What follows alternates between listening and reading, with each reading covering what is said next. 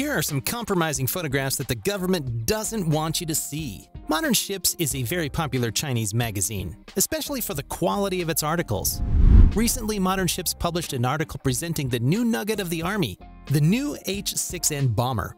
From the first lines, the article presents a monstrous car, but the article is also accompanied by a photo where the bomber is so visible that we can see something that the Chinese government does not necessarily want us to see. If some people were amazed by the bomber, others were attracted by the huge ballistic missile attached to its fuselage. And the missile looked very much like one of the families of ballistic weapons deployed by the Chinese People Liberation Army's rocket force as carrier killers. A photo that ruffled the feathers of Western defense analysts, among them one Malcolm Davis, who put his finger on the great threat such a missile poses to U.S. carrier groups near the Spratly Islands. To save the magazine's gore, the Chinese government will claim that the missile in the photo was automatically generated by computer using computer graphics. What a surprise! In any case, it is a big mistake for the Chinese magazine, which surely had to be reprimanded for that, and which surely lost its rating and its credibility with the Chinese government. It will be a nice lesson for him. During a press release that took place just after the signing of an agreement between the United States and Mexico, the former American President Donald Trump wanted to taunt the journalists by presenting them the piece of paper testifying to the agreement. Except that he made a mistake by brandishing it a little too close to the crowd of journalists who were at his feet while the agreement should remain confidential. Indeed, in front of a crowd of journalists thirsty for information, the ex-president took out of his jacket the piece of paper and said with a snide look, "No, I will let Mexico disclose it at the right time." Except that he did not notice that he had just done it instead of Mexico City. The sheet he held up was watermarked, especially since the sunlight also helped photographers to quickly decipher what was written on it. An upteenth blunder on the part of Trump, who, in order to not admit his fault, declared on Twitter that the vast majority of the agreement with Mexico has not yet been revealed. This incident will have taught him to never again taunt journalists who can sometimes be more devious than him.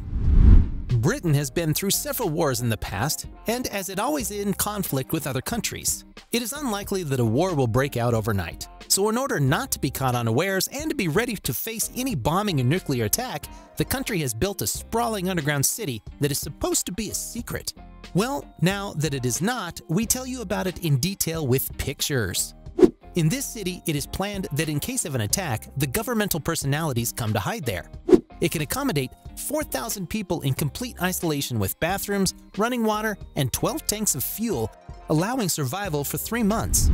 It has 96 kilometers of underground roads with signs, electric buggies, a switchboard, hospitals, canteens, laundry facilities, accommodation, and even a bakery so that you don't run out of chocolate rolls.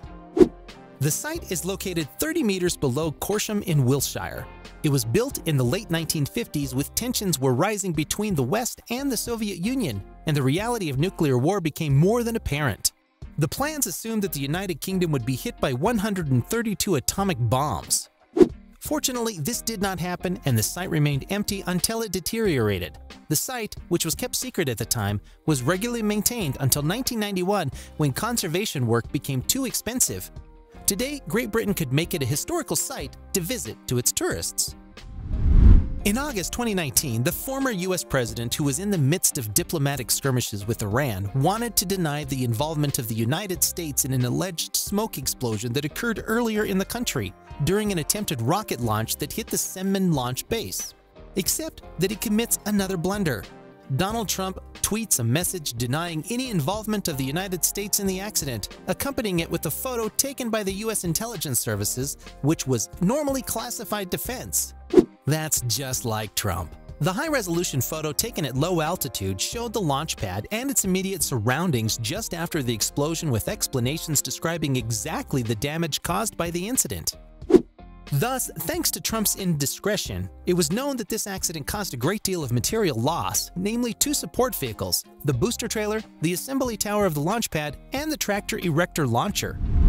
Crucial information which the United States is not supposed to have, and which proves that it has colossal means to obtain all information on Iran. Trump will thus have revealed new details on the capabilities, which should remain secret, of the US government in terms of intelligence gathering. One more stupid thing to add to his record. But at least he managed to make some people laugh.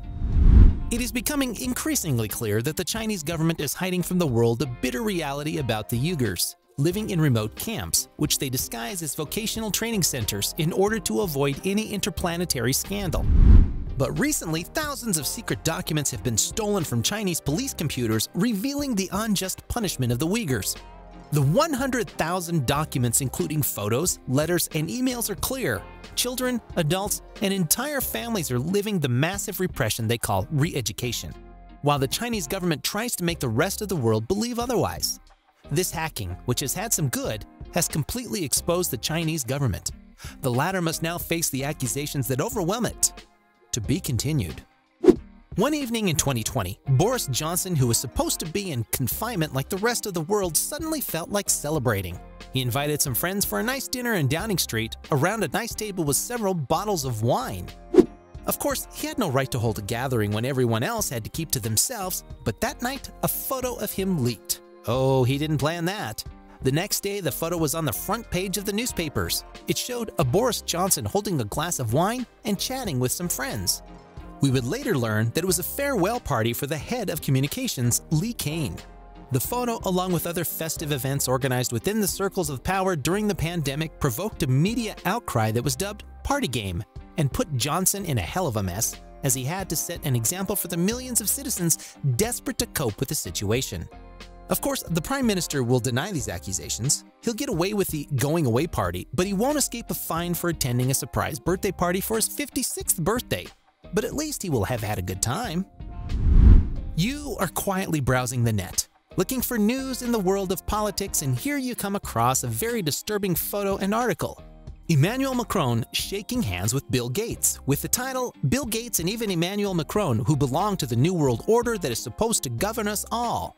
Intrigued, you do your research and learn that these rumors were sparked by a certain multicolored brooch worn by several heads of state and politicians around the world as a sign of their allegiance. The conspiracists believe that this is a secret badge that is worn by all members of the New World Order. But the truth is that it is a 17-color badge that indicates membership in a UN program, which these men were at events they organize. You were afraid, weren't you? There was no need to panic. You'll learn not to believe the rumors on the internet. Since the outbreak of the war between Russia and Ukraine, the famous hacker collective Anonymous, which has been a little too discreet for some time, has decided to come back in force and make a major comeback. It has declared a war of completely different kind on Russia, a war that has taken the form of a grandiose cyber attack. Shortly after warning Russia that it would attack, Anonymous put its plan into action and launched a series of cyber attacks against the Russian state news agency TASS and the Russia Today website, accessing images of the war in Ukraine and broadcasting them on television instead of commercials, at a time when viewing rates are at their highest and everyone is glued to their screens. The goal is to awaken the conscience of Russians who would be victims of state censorship sponsored by Roskomnadzor.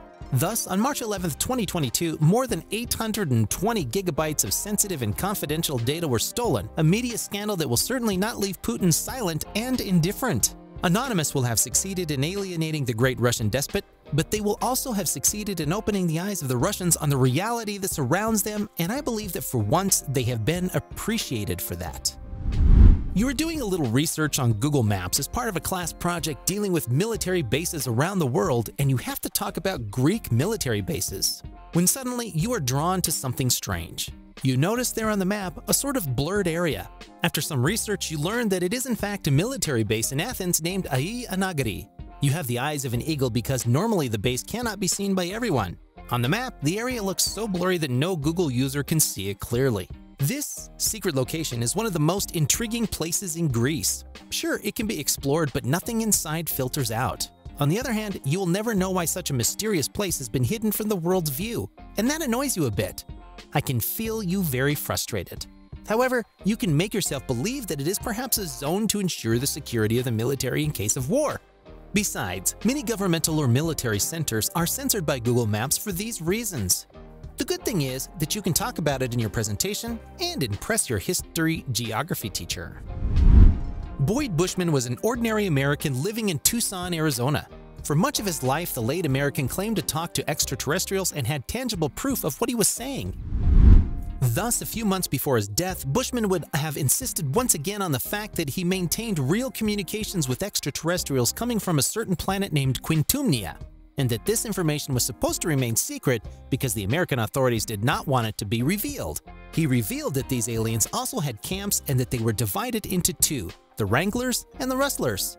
And he had proof. In an interview given to aeronautical designer Mark Patterson, the engineer who worked in the large military industrial company Skunk Works of Lockheed Martin's Space System Company showed some mind-blowing photos. He also added that having worked for a long time on the mysterious Area 51, he was certain that the Air Force Base in southern Nevada had ties to aliens.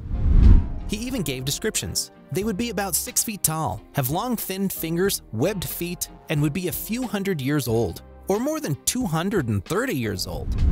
Bushman declared that they would have taken more than 45 years to reach the Earth from their planet. They took a long time. Although he put forward palpable evidence, Boyd Bushman had a hard time being credible with a large number of American citizens. In any case, whether he was right or wrong, he had his little moment of glory before his death. Now tell us in the comments what you think of these photographs that governments don't want us to see. And don't forget to subscribe and click here to watch another of our videos.